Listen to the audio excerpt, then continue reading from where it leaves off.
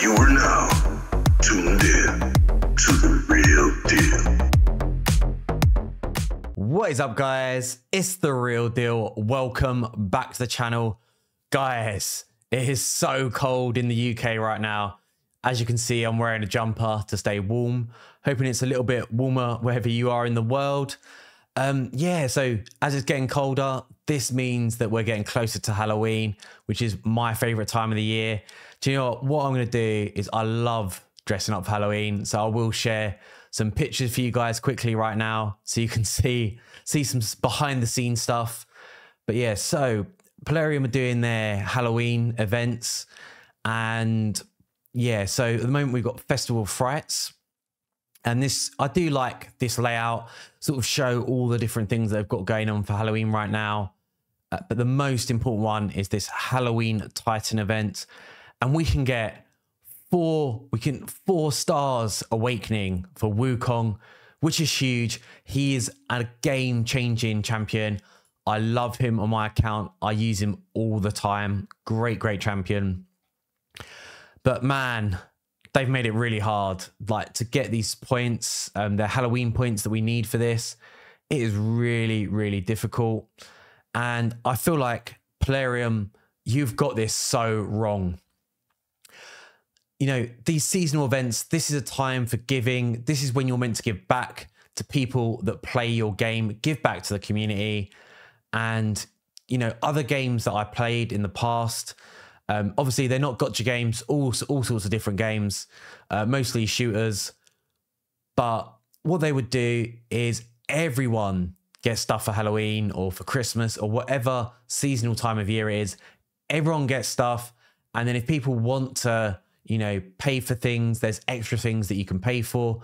But in general, most other games, everyone gets stuff and they're not doing it. They're making it really hard.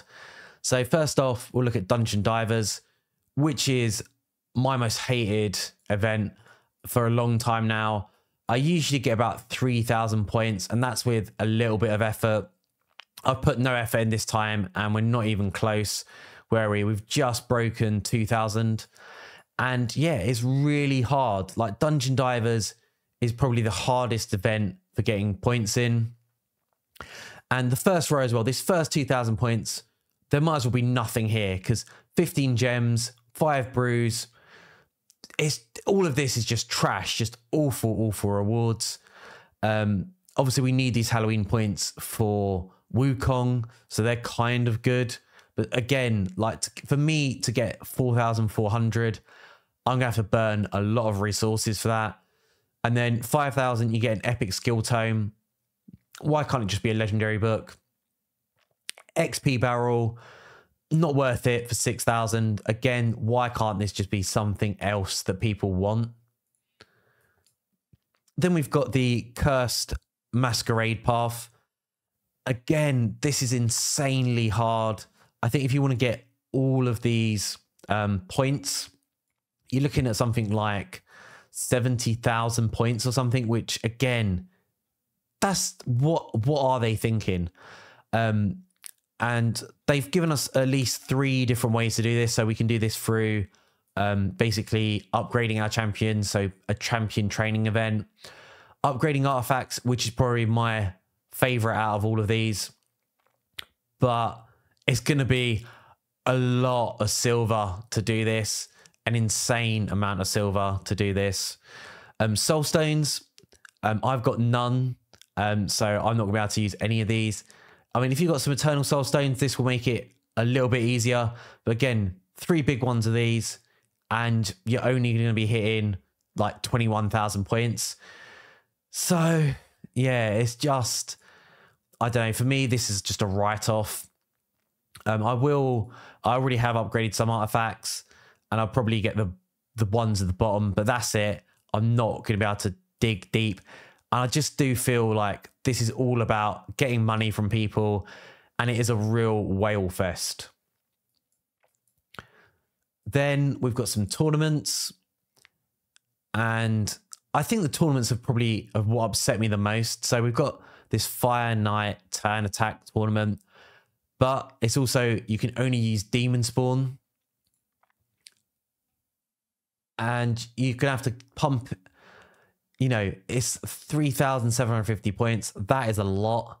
I'm almost there though, but I've had to be a little bit sneaky. So we'll have a quick look. And also it's 3 times Savage.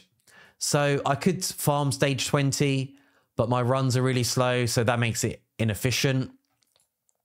I know there's people out there doing stage 25, but they've got like Prince Kaimar, and you really do need Prince Kaimar for that reset so that you can, you know, keep your turns as low as possible. I don't have him. And then the other champion you need, who's a Void Legendary, is Kutraxa, who really helps speed it up. But again, it's just so pointless. So most people will probably be doing stage 20. Stage 20 is okay because you can get 6-star gear. But again, I just feel like it's a real waste because people aren't going to be able to get that Savage gear that everyone wants.